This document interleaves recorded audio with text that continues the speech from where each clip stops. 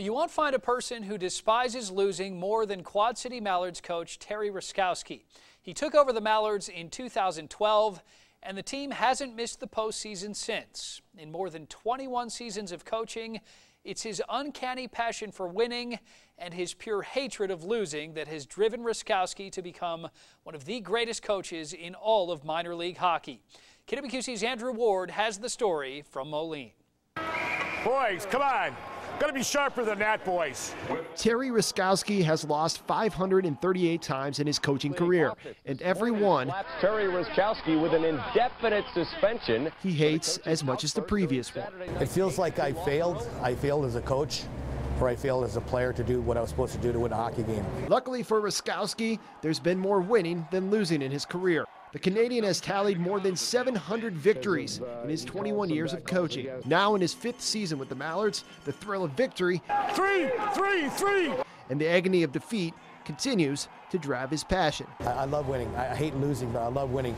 And going into your office or getting on the bus and having that, wow, it was a great game. We won. We did things right. The desire to win started when Ruskowski was a player. He bounced around the WHA and the NHL for 15 seasons, earning his teammates' respect. Ruskowski and Campbell are going at it. And never accepting a single defeat. When after an NHL game, when we lose, everybody goes out and has drinks and dinners and all that.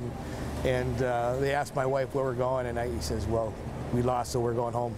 Ruskowski eventually became the only professional hockey player to ever captain 4 different teams, all signs pointing toward coaching. I always thought I'd be successful. I always thought that I could motivate guys, get the right guys to come in and play for you. At 62, Ruskowski knows his career on the bench is winding down. He'll wait and see if the Quad Cities is his last stop. I got to stay busy, and I've got to have some sort of purpose and meaning in life. One thing will be certain, though, when Ruskowski does retire, he'll go out a winner. Reporting in Moline, Andrew Ward, KWQC TV6 Sports. Terry Ruskowski and the Mallards will be home Friday night to take on Missouri. The puck drops at 7 o'clock. Come with an empty stomach. $2 beers and $2 hot dogs will be the main course.